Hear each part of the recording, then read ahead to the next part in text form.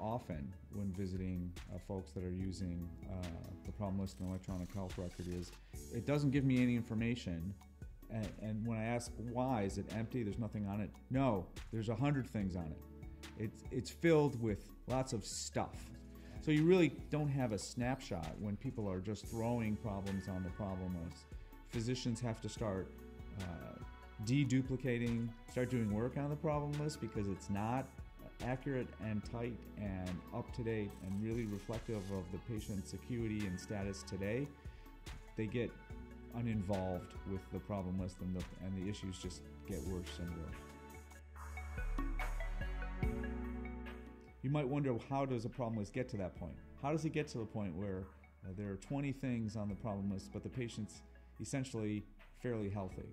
And I think of a common scenario where a patient comes in to the emergency department saying that I've had headaches for the last 2 months.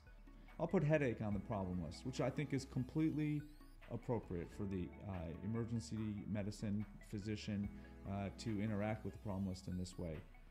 Now, a week later, the patient goes for follow-up to his primary care doctor. The primary care doctor maybe does a more thorough investigation, has more time, dealing with fewer issues than in the emergency room, and says, you know what, these aren't really headaches, these are migraines.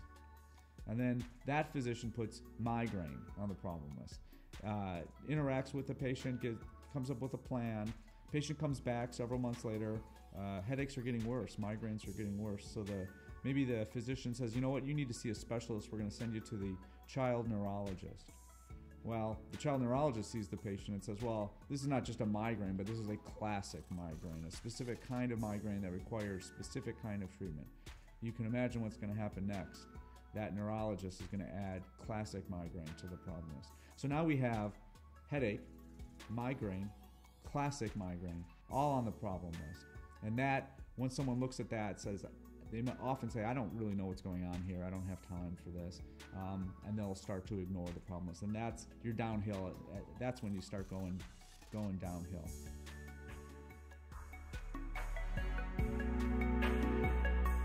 How could that have been handled? How should that have been handled? In Epic, there's a button called Change Diagnosis. And boy, if those physicians would have been using the Change Diagnosis button, assuming that the project team has enabled that button to be there, things would be much better. You could actually then go back and see, oh, well, the emergency room doctor put headache on the problem list, then the pediatrician or family doctor clicked the Change Diagnosis button and said that's a migraine, and then the neurologist, who had even more information than the other two physicians, changed that diagnosis once again to a classic migraine. So now there's only one problem on that problem list, classic migraine. And if someone wanted to go back and say, well, I wonder how did that get on there? You could see by looking at the appropriate report the entire progress of that issue, how it started in a generic way and moved into a specific way.